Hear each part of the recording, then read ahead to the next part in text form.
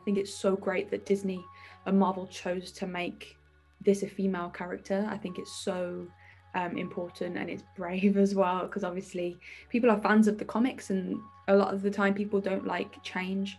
But yeah, I think it was a great decision.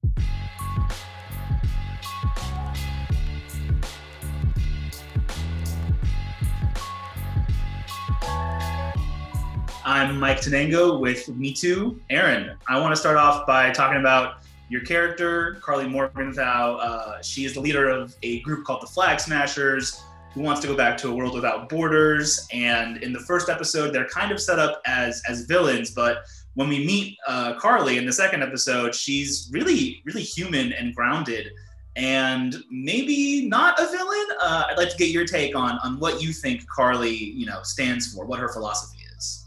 I feel like Karli probably isn't either here or there on the villain side of things. I feel like she's maybe in the middle. I feel like you said, she is very human, and I think people will be able to relate to that and understand her. And so I feel like she's probably not so villain driven. Like, her route is good, what she's standing for and what she's fighting for is essentially a good thing. Yeah, totally. And I mean, Flag Smasher in the comics is a male character, and in the MCU, we've, have this gender bend where we have a female playing the character, which is totally cool. Can you talk a little bit about that representation and seeing more females in the superhero world?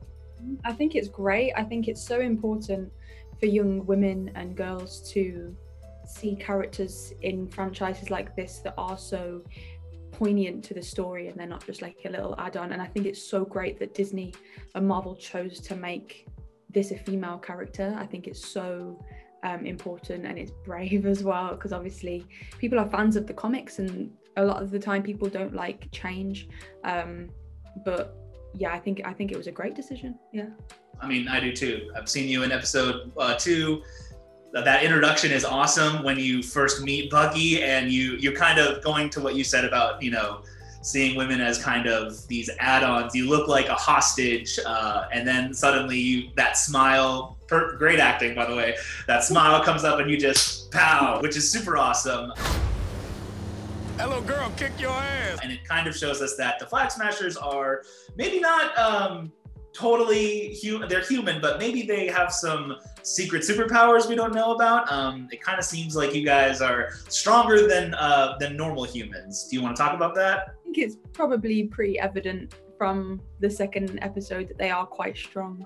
But it was a lot of fun to play that as well. Like, it was a lot of fun to do all of the stunts and to fight on that one scene on the truck. That was a lot of fun to do.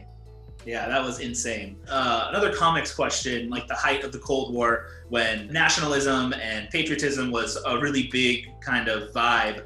And nowadays, with things becoming more global, everything's online. I think it's really interesting that the Flag Smashers their goal of one world doesn't sound like a bad goal. Can you kind of talk about what it was like back then to be like this, in the comics, be this enemy of countries, and now you just kind of want unity? Yeah, I think it's a really interesting switch.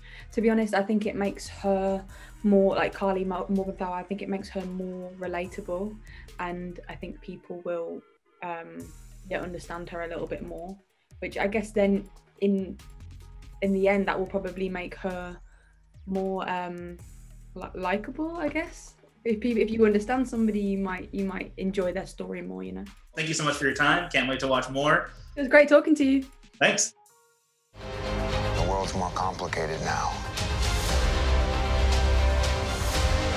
We're never gonna stop.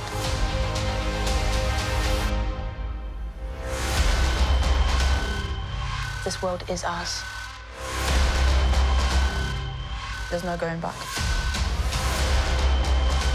It doesn't have to be a war.